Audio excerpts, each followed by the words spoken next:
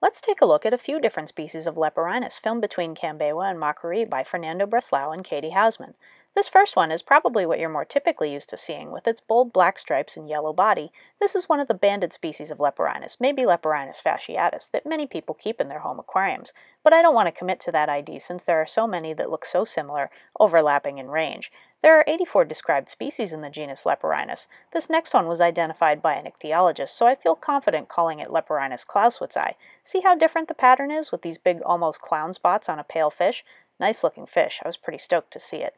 And here's a completely different one that is most likely Leporinus moralizii at Mockery Creek. Although they vary in patterns and colors, they all have a similar shape, and they're all anastomids, the family of fish that includes other things like headstanders. The gentle capture of many species of home aquarium fish from the Rio Negro region drives conservation by providing sustainable livelihoods.